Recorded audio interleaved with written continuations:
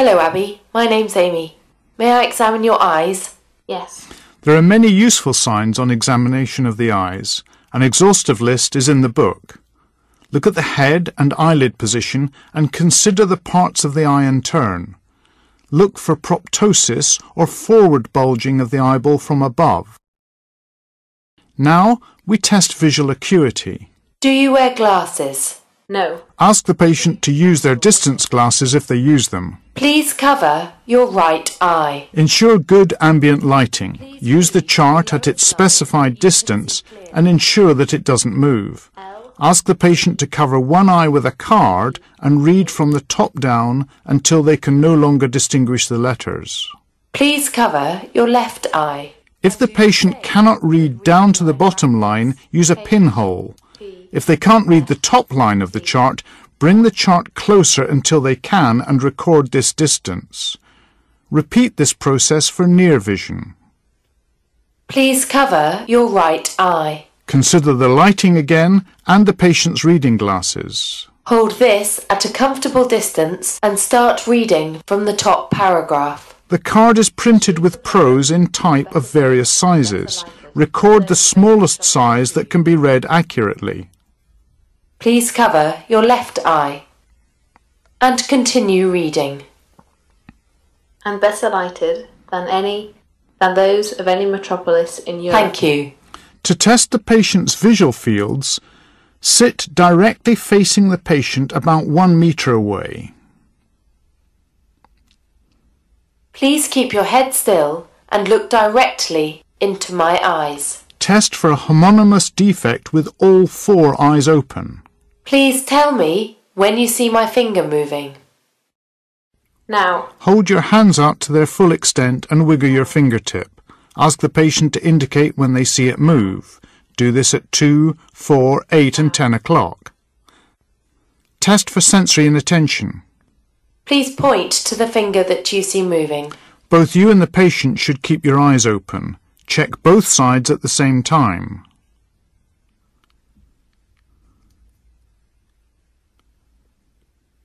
Please cover your right eye. Test peripheral visual fields in one eye at a time. Please look directly at my eye. The patient covers one eye and you shut your opposite eye. Please tell me when you see my finger moving.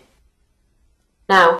Test each quadrant separately and compare your visual field with the patient's. You need to be seated close together so that you can hold your finger in an equivalent position for both your and the patient's eye. Please cover your left eye. Please look directly at my eye and tell me when you see. Start with your finger in the periphery out of view and wiggle the tip. Bring your wiggling finger along the diagonal towards the centre of vision. The patient should indicate as soon as they see it moving. Now. Now. Now. Next, we test the central visual field using a red hat pin. Please cover your right eye. And you close your left. What colour is the hat pin? Red. Test for colour desaturation. Please keep your head still and look directly at my eye. Please tell me when the pin disappears. Make a rough map of the patient's blind spot and compare this to your own. Please tell me when it reappears. Now. Can you see it here? Yes. And here? Compare perception of the hat pin in the 4 quadrants of the visual field centrally. Ask specifically about colour desaturation. Next, we examine the eye movements. Hold your finger at least 50 centimetres away from the patient. Please keep your head still and look at my finger.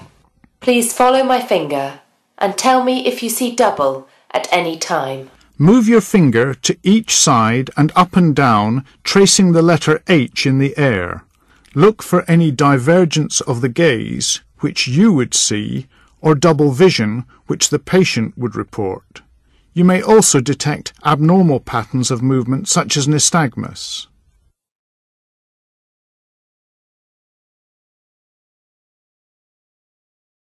Examine the pupils for shape and symmetry. Please look straight ahead. Take account of the ambient lighting.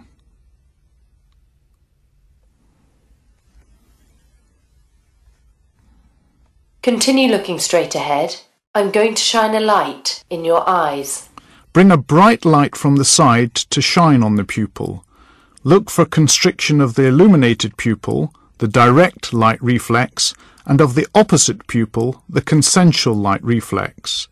Look at the accommodation reflex and gaze convergence. Please focus on a point on the far wall. Present an object at about 15 centimetres. Now look at the tip of this pen. You should see the eyes converge and the pupils constricting as the eyes accommodate. Use an ophthalmoscope to look at the retina and optic nerve head. I'm going to have a look at the back of your eye. Start with the patient's right eye. Hold the ophthalmoscope in your right hand and use your right eye. Find 0 and rotate the lenses clockwise to lens 10. Please look down. Gently retract the upper eyelid. Now focus on a point on the far wall. Start at a distance of about 10 centimetres and bring the red reflex into focus. The cornea, iris and lens can be seen and any opacity will appear black. Now come close to the patient's head such that you touch the hand you are resting on their forehead. As you do, rotate the lenses anti-clockwise until the retina comes into focus. Please look up.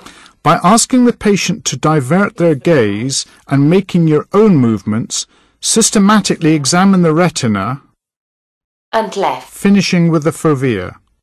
Please look directly at the light.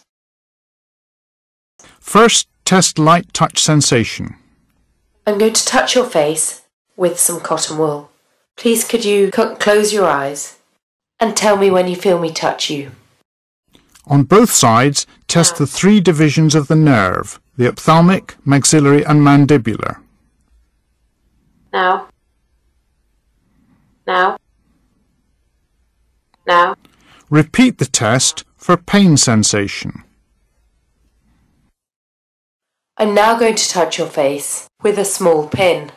Please close your eyes and tell me if you feel it sharp. Carefully test each of the 3 areas on both sides.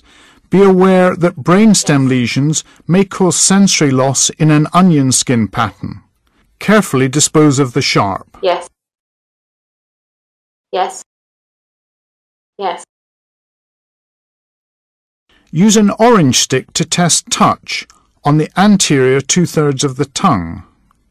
I'm going to touch your tongue with this. Please close your eyes and stick out your tongue. Thank you. Do you feel it the same on both sides? Yes. You can also ask the patient to indicate with a hand when they feel you touching them. Assess the motor function now. Look for wasting in the muscles of mastication. Please clench your teeth. Feel the bulk and contraction in the masseters. Please open your mouth against my hand. Carefully provide resistance to mouth opening, testing the pterygoid muscles. Next, test the corneal reflex. Draw out a wisp of cotton wool and dampen it to form a gentle point. I'm going to gently touch your eye. Please look up for me. Gently depress the lower eyelid and lightly touch the edge of the cornea. Look for direct and consensual blinking.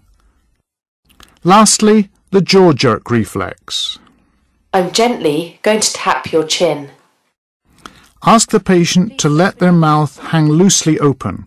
Place your forefinger across the midline between the lower lip and chin. Look for reflex closing of the jaw. An absent or minimal response is normal. Just look straight ahead for me. Inspect the whole face for asymmetry, including differences in blinking or eye closure. Keeping your head still. Can you look up towards the ceiling and raise your eyebrows? Look for wrinkling of the forehead. And now can you show me your teeth like this? Again, look for asymmetry. Now close your eyes and don't let me open them. Test power by gently trying to overcome eye closure. Now can you blow out your cheeks for me, please? And hold them out as I try to press them in. Try and push air out through the patient's lips. Stand behind the patient for the whispered voice test. I'm going to whisper in your ear. Please can you repeat after me what I say? Mask hearing in the contralateral ear by rubbing the tragus. Use a variety of numbers and letters and perform the test in a quiet room. I'm going to do the same in your left ear. Start at about 15 centimetres. Hearing a whisper at 60 centimetres approximates to unimpaired hearing. Hearing loss should be formally measured with audiometry. Use a tuning fork to help differentiate conductive from sensorineural hearing loss. First, Rinne's test. Can you hear this? Yes. Tell me when you hear it stop. The base of the vibrating tuning fork is gently pressed against the mastoid process.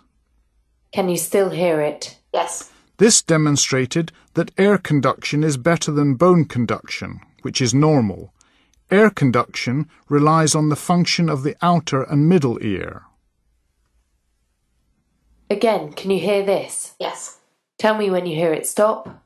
If sound transmission through bone is greater than that through air, then the test is said to be negative.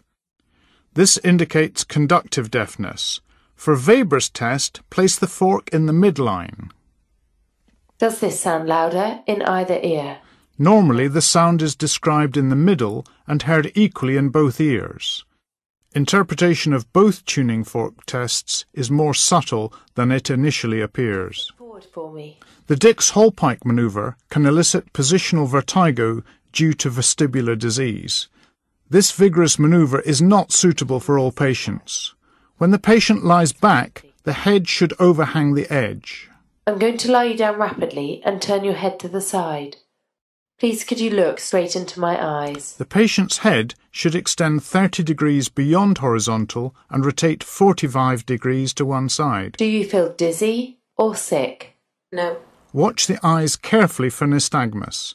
It may take 20 seconds for this or symptoms to occur. The pattern of response can differentiate between a lesion in the inner ear or central nervous system. Repeat the test, turning the head to the other side. Start with the glossopharyngeal and vagus nerves. Could you cough for me, please? An effective cough requires vagus nerve control of the vocal cords, as does producing a note. Open your mouth for me, please, and say ah. Look at the movements of the palate and uvula using a torch. If the palate is weak, you may be able to make air escape through the nose. You blow out your cheeks for me, please. Just going to try and squeeze them in. Consider using the water swallow test in fully conscious patients before moving on to the accessory nerve. Inspect and then palpate the sternocleidomastoid muscles, looking for wasting or hypertrophy. And can you look over your right shoulder for me, please? And over your left shoulder. Carefully resisting the movement with your hand. And swing your legs over the side of the bed. From behind the patient, inspect and palpate the trapezius muscle, looking for wasting or asymmetry. I'm now going to feel your shoulders. Shrug your shoulders up and stop me from pushing them down. Again, test power against resistance. And pop your legs back up. Next, examine the hypoglossal or 12th cranial nerve. Can you just open your mouth for me, please?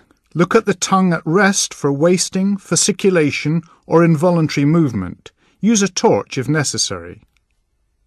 And stick your tongue out. Look for deviation or involuntary movement. And move it from side to side. Demonstrating active movements. Pop your tongue back in and press it against your cheek.